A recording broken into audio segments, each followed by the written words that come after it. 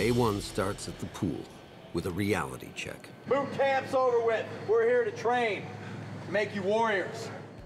We're gonna push you outside of your comfort zone. Don't panic. Do what the instructors tell you to do and you're gonna be fine, understand? Yes, sir.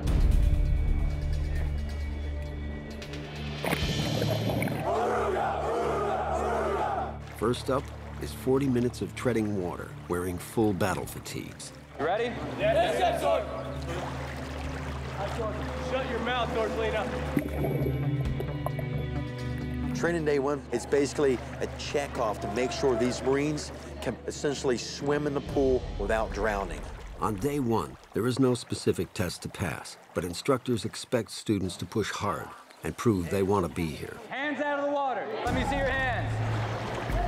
See those palms? Hey, suffer in silence. Just keep quiet. 15 minutes into the course, and some Marines already know that recon is not for them. G-clit, yes or no? Yes. All right, stand over the wall. Get lower! You will not continue with this training. You either pass or you die. Surviving the Cut, Wednesday at 10. Only on Discovery.